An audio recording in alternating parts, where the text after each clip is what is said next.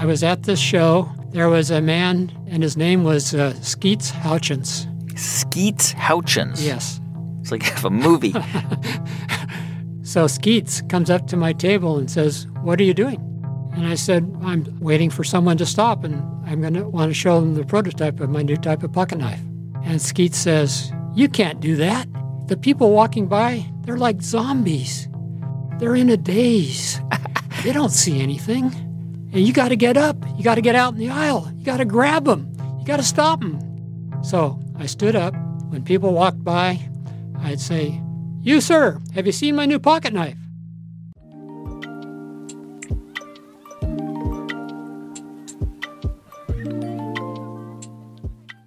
Then Cho and I said, "Now what? What do we do with the rest of our lives?"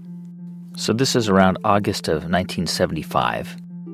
By August, the two of you decide, from what I understand, to travel, to backpack and hitchhike in Europe and maybe even beyond. We wanted to experience other cultures, and in particular, the culture in Eastern Europe. By now, we decided that maybe the best way for us to travel would be to have our own car. And we heard that the easiest and best place to buy a car was in Amsterdam. So we headed there, bought a $300 used car. It was a Fiat 600D, a 1969. If you can imagine a Volkswagen Bug scaled down to 2/3 size, this was our little Fiat.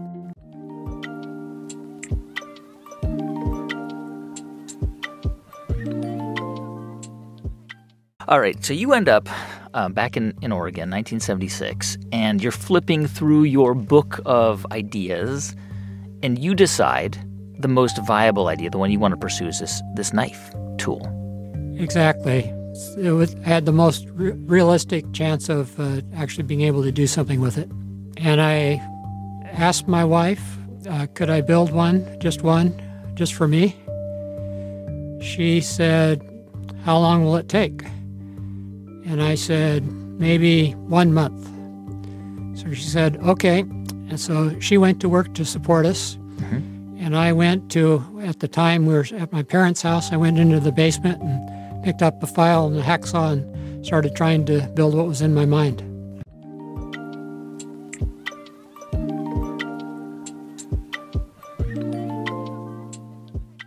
This was my day job. Every day I would go to my brother-in-law's garage and spend the whole day in the garage.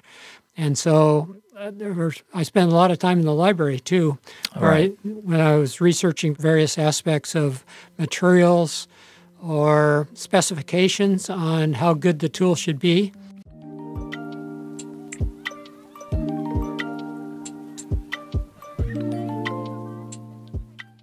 So it's 1978, and Tim Leatherman has been grinding away on a prototype for a folding multi-purpose tool. And his plan is to patent it, sell it to a big knife company, and make lots of money.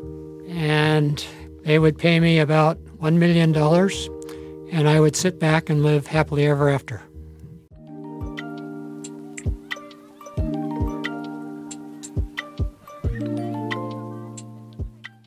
By this point in the early 80s, I believe I read you had already received more than 100, maybe more than 200, either rejections or no replies from knife companies and tool companies. But you still thought, you were still holding on to this dream, even though you'd already had about 200 or more rejections or no replies. Yes, I still had the goal, still had the dream, still persevering. Why did you think that it was going to work if no one was confirming that idea? There's a fine line between persistence and failure to accept reality. And I was determined to try to go on too long before giving up too soon.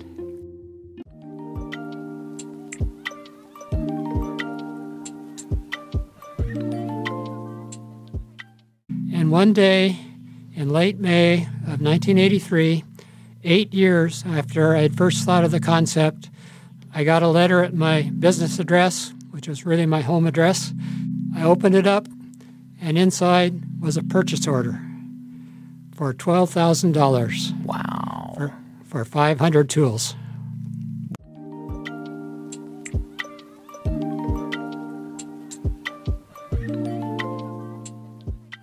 So they weren't too happy, but they said, the 250 have been sold. Here's an order for 500 more. Wow. And a week after that, they called and said, the 500 are gone. Here's an order for 750. I just want to point something out. This is the same company, Early Winters, who were supportive, who said, hey, try to make it cheaper. But at the same time, they were also skeptical that they could whether they could even sell 250 of these things. Right.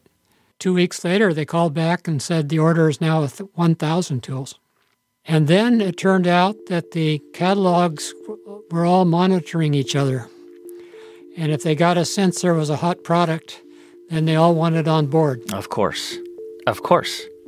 Then we started getting calls from all these catalogs that had turned us down before or hadn't even responded. They were saying, well, this said we want this. Hey, they call up and say, hey, we understand you have a new product. Would you mind sending us a sample? I love it. And Steve and I, rather than saying, you idiots, we sent you a letter. You said no. You could have had an exclusive. You didn't even reply. No. We didn't say that. We said, yes, sure. We'll be happy to send you a sample.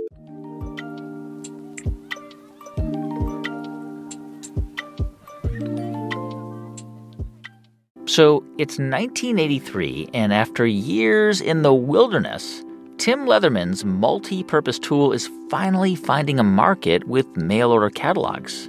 And sales, they start to grow like mad. Yes, it was. By then, it was quite evident that there was a market for this tool. When we were able to go from 200 tools in 1983 to 1 million tools in 1993. Wow. Those were really exciting years with growth rates of 50% per year compounded.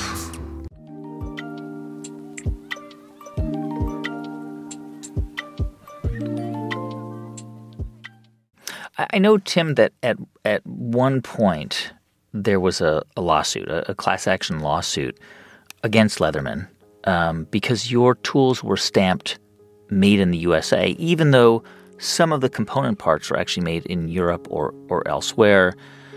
But most of it was assembled and made in the U.S., including most of the components. Anyway, I know it was based on an obscure law, this lawsuit. It was a complicated legal back and forth. But the upshot was, or the outcome was, that you ended up taking Made in the USA off of your products. Yes. As a result, we were required to label our tools. A proper label on our tools could be made in the USA, of U.S. and foreign components, and assembled in the USA. Actually, that lawsuit, it could have spurred us to say, the heck of it, we'll just go all the way and make our tool abroad.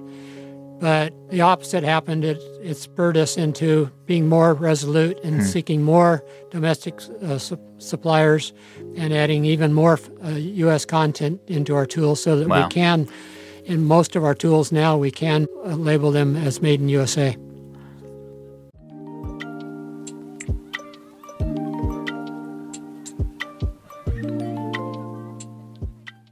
We get testimonials of the Leatherman tool saving lives. We get testimonials from Leatherman tools from a couple of soldiers who've said the Leatherman tool has stopped a bullet. We've received testimonials of the Leatherman tool being used as a surgical instrument, saving a life in an emergency. We've have many testimonials of a Leatherman tool being used to rescue someone out of a burning vehicle, or another one out of a fallen helicopter. There's many different markets where everyone finds the Leatherman tool to be of great value.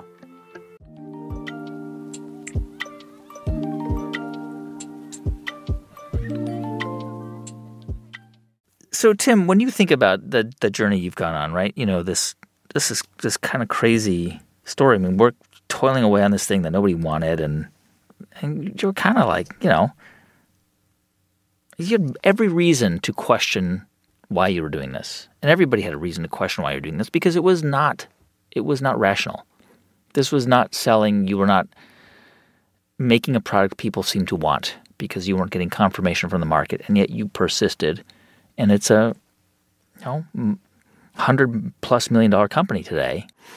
How much of this story do you think has to do with just your hard work and persistence and smarts? And how much do you think has to do with luck? I think that it's about 10% luck and about 90% pluck.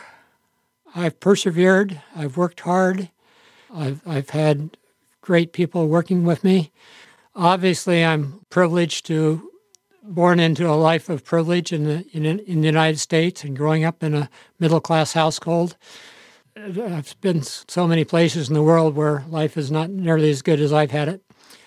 There have been things in life where I've beaten the odds. The fact that Leatherman Tool became successful, of products that are patented, I've read that only about 5% or less of products that are patented that get on the market.